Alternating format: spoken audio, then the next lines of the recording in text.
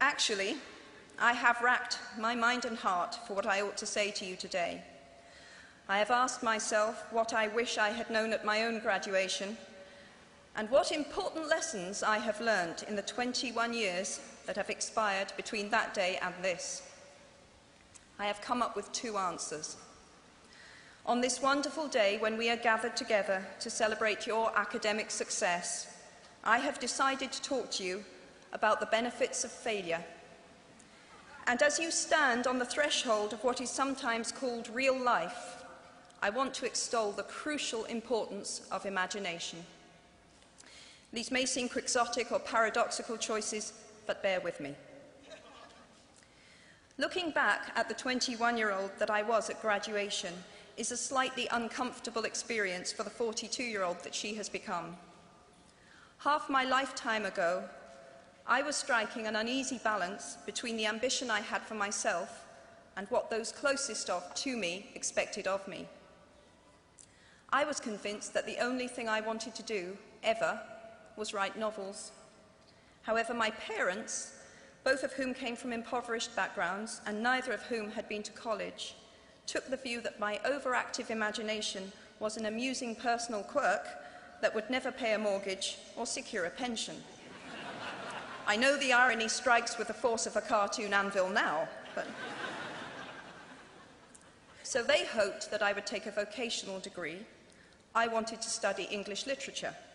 A compromise was reached that in retrospect satisfied nobody, and I went up to study modern languages.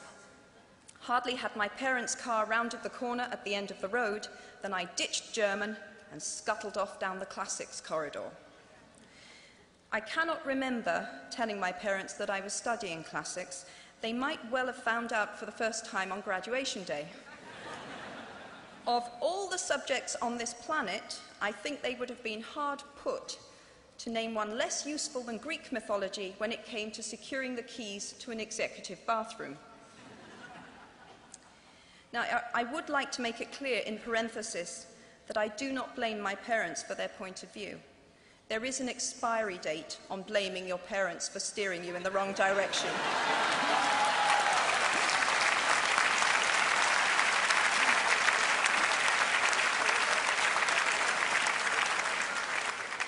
The moment you are old enough to take the wheel, responsibility lies with you. What is more, I cannot criticize my parents for hoping that I would never experience poverty. They had been poor themselves, and I have since been poor, and I quite agree with them that it is not an ennobling experience. Poverty entails fear and stress, and sometimes depression. It means 1,000 petty humiliations and hardships. Climbing out of poverty by your own efforts, that is something on which to pride yourself, but poverty itself is romanticized only by fools. What I feared most for myself at your age was not poverty, but failure. At your age, in spite of a distinct lack of motivation at university, where I had spent far too long in the coffee bar writing stories and far too little time at lectures, I had a knack for passing examinations, and that, for years, had been the measure of success in my life and that of my peers. Now, I am not dull enough to suppose that because you are young, gifted, and well-educated, you have never known heartbreak, hardship, or heartache. Talent and intelligence never yet inoculated anyone against the caprice of the fates, and I do not for a moment suppose that everyone here has enjoyed an existence of unruffled privilege and contentment. However, the fact that you are graduating from Harvard suggests that you are not very well acquainted with failure. You might be driven by a fear of failure quite as much as a desire for success.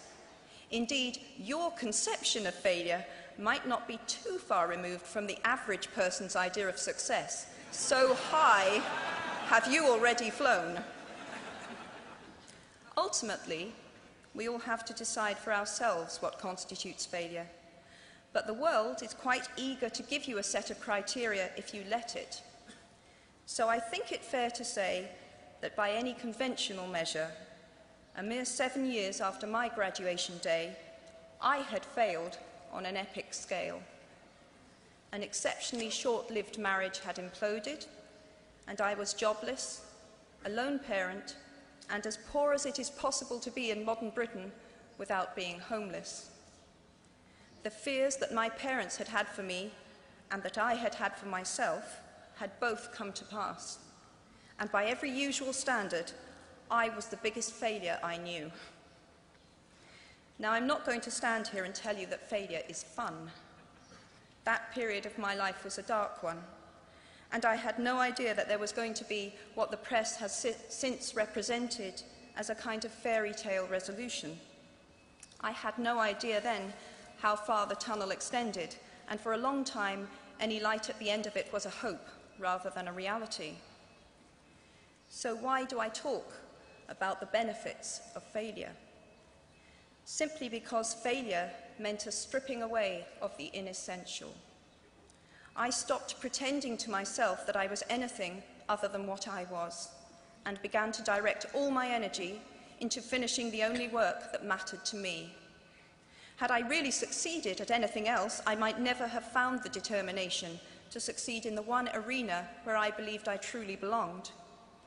I was set free because my greatest fear had been realized, and I was still alive, and I still had a daughter whom I adored, and I had an old typewriter and a big idea. And so rock bottom became the solid foundation on which I rebuilt my life. You might never fail on the scale I did, but some failure in life is inevitable.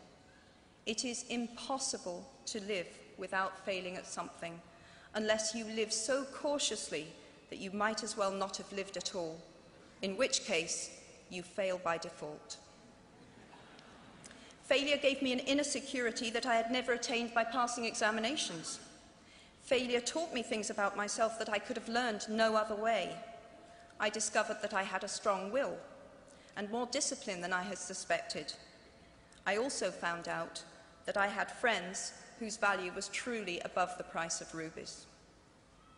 The knowledge that you have emerged wiser and stronger from setbacks means that you are, ever after, secure in your ability to survive.